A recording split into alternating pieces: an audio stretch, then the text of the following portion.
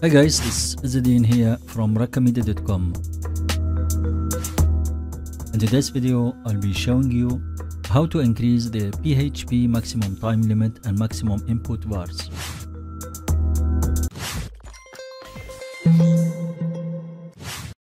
Welcome back.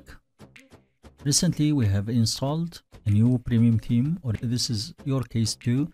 Then you will be required to increase the PHP maximum time limit and maximum input vars, as these themes require more resources and better performance. In order to fix the message that you will receive from WordPress, and here is the message, you will receive this message especially if you are modifying or editing your menu. And here it is at the top, as you can see it here, menu item limit warning. The WordPress warns you that you are approaching the post variable limit imposed by your server configuration.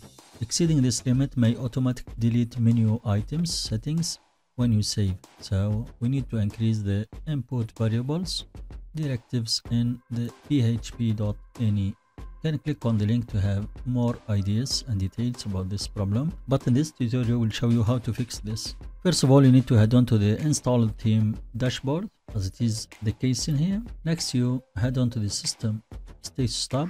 Raqmedia.com. This will give you details and information about the system and the WordPress and the themes. Great. You can see there are green ones and red ones, and these are the ones in which we have some alerts and problems. As you can see, the time limit is fixed to 30, but is recommended to set it to 120, and the maximum PHP input variables is set to 1000. Instead, we need 3000 as a minimum. Good. So leave this page and try to apply the fix, then come back. To start the fix, you need to head on to your cPanel, as it is the case in here. From the cPanel, we select File Manager. Good. Select where your website is installed, the folder. It's the root folder for your website. Great.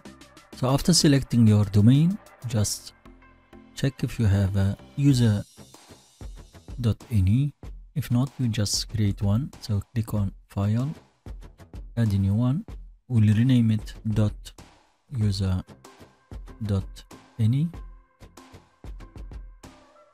Good. Great. And this is our folder that we have created. So let's right click on it and add the edit. Cool. And continue with edit. Well done. Here it has opened. Now we'll paste the code in here, which is to increase the maximum input variables to the recommended figures. So make sure you add the recommended figures, which are mentioned by your theme or the server environment. Great. As you can see here, we have 30 recommended to be 120 and 1000, which is recommended to be 3000, and this is what we have set. Great. All we need to do next is just hit save changes. Well done, and close the window. Let's refresh the page now and check if the problem is fixed. Well done. Voila, as you can see, it has turned green and no alerts in here. If you check the menus, www.raqmedia.com. that's the message that we are receiving, or the warning which is featured. Let's refresh it and check if the warning still exists. Still there. And voila, the same problem fixed. Now you can add more menu items to your WordPress navigation.